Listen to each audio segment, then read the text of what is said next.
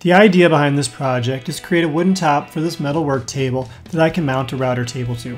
The wooden top will be made from some scrap 3/4 inch plywood that I've had laying around. It will attach to the metal table using 2 risers made from poplar that will be glued to the piece of plywood. First off, at the table saw, I took a 2x6 of poplar and cut it down to a 3-inch strip that I can use for the risers. This 2x6 is made by 2 1x6s that are laminated together with wood glue. It's left over from my lofted bed build, which you can check out using the link at the top. I took this 3-inch strip of poplar and measured out 2 17.5-inch risers that I could then cut to length at the miter saw. Using my circular saw and some painter's tape to prevent tear out, I cut the oak piece of plywood down to size. Next, I glued and clamped the poplar risers onto the piece of plywood at positions that would match pre-drilled holes on the metal work table. The next thing I needed to do was pre-drill holes and then install the threaded inserts. These threaded inserts will be used to install the wooden top onto the metal base.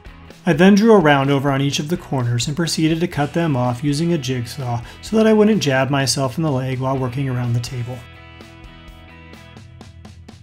I'm not a big fan of using the jigsaw. Maybe it's because I have a cheaper model or because I have bad blades, but after a bit of sanding, the corners looked pretty good. Next, it was time to drill mounting holes to the top of the table for the router.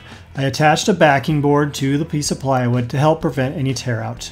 Finally, after doing a bit of sanding, I wiped the top down with the tack cloth before applying the first coat of shellac.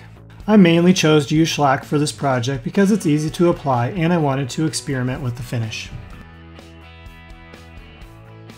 After the first coat dried, I sanded it down with 220 grit and then applied a few more coats. The finish turned out nicely and really brought out the grain of the oak plywood, but I'll have to admit it does remind me a little bit of my elementary school desk.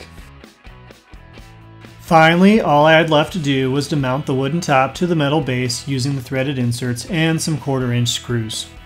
With the router now mounted to the top, I can call this project complete and start using it for future projects.